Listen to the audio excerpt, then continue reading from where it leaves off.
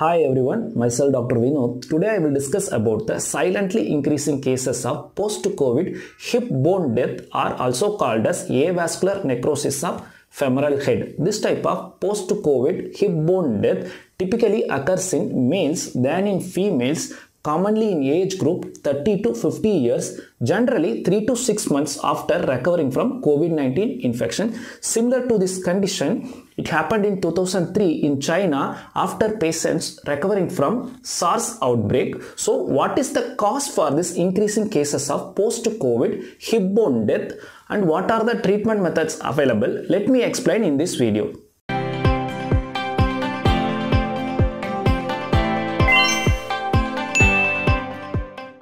Coming to the basics, what is meant by avascular necrosis or bone death? Generally, each bone have difference in their blood supply and each part of a single bone have difference in blood sharing or blood supply. So let me explain with the help of a bone model. See, this is a femoral bone of right side. See, this part is called head, this is called neck, and this is the shaft part of the femur.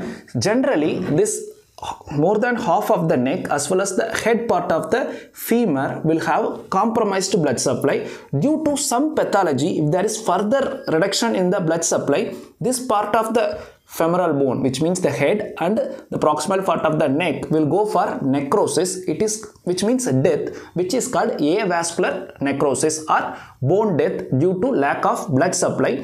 Even some other bones are also prone for this avascular necrosis, typically scaphoid bone in our wrist and talus bone in the ankle. Why there is increase in cases of hip bone death after recovering from COVID-19 infection? The major culprit is the usage of steroids. Even though steroids are the life-saving drug in case of cytokine storm in COVID-19 infection, when used in increased doses or for increased duration, steroid has its own adverse effects. That's why steroids are termed as a double-edged sword.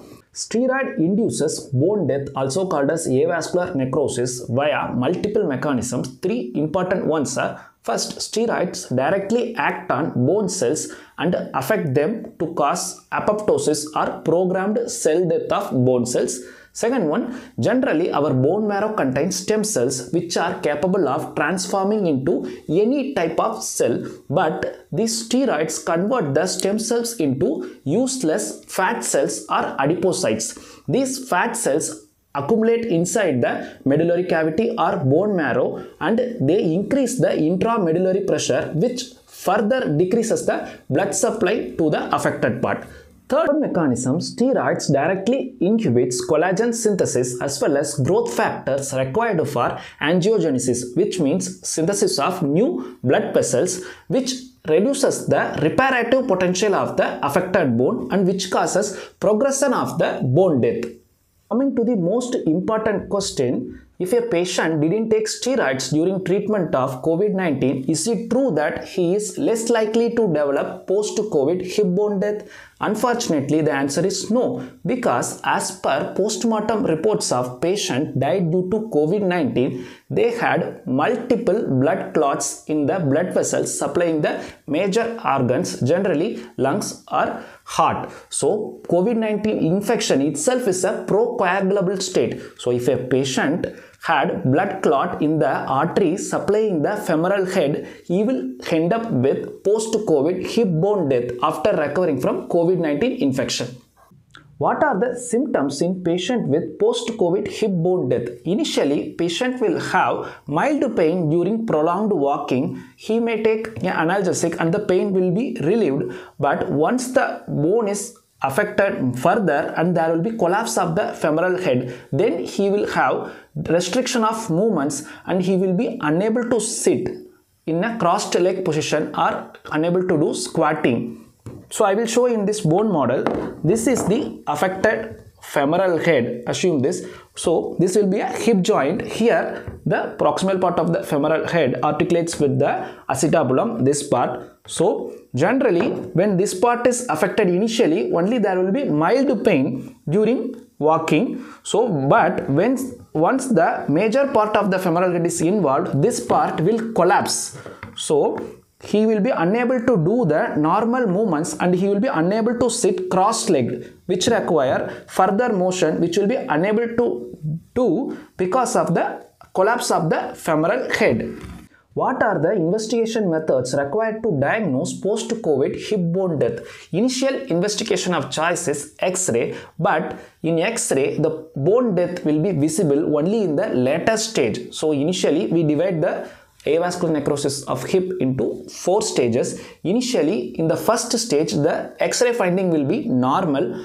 Only patient will have minor pain. So X-ray will be of use only in the later stage of the disease. But MRI is the investigation of choice in all stage of the disease as well as to plan the treatment. What are the treatment methods available for hip bone death? Treatment methods differs for each stage of the disease. At stage 1 disease, nearly complete recovery is possible with the help of bisphosphonates kind of medication. In stage 2 disease, we prefer core decompression technique with or without bone grafting. Here, we do multiple drill holes in the bone to release the pressure within the femoral head. In stage 3 disease, the treatment option depends upon the age of the patient. If the age of the patient is less than 50 years, we prefer femoral head preserving surgeries, which means assume this part is only affected. We do a bone cut here and replace this part with the posterior part or the back part so that unhealthy side is taken from the weight bearing area and healthy side is replaced with it. So by this we are preserving the femoral head in a young patient. If the patient age is more than 50 years, we replace the femoral head along with the neck with the metal prosthesis, which means a metal ball with a stem will be inserted in them. In stage 4 disease, both the femoral head as well as the acetabular cup both are affected. So we need to replace both of them. So it is called as total hip replacement. In stage 3 disease, what we did is a partial hip replacement. But here we will replace the affected femoral head with a prosthetic femoral head and a stem, as well as acetabular area will be replaced by an acetabular prosthesis called as acetabular cup. What are the precautionary measures to prevent bone death? If you had recovered from COVID-19 with or without steroid intake, try to avoid or reduce alcohol and smoking for the next 1 year because these two can increase the chance of getting bone death.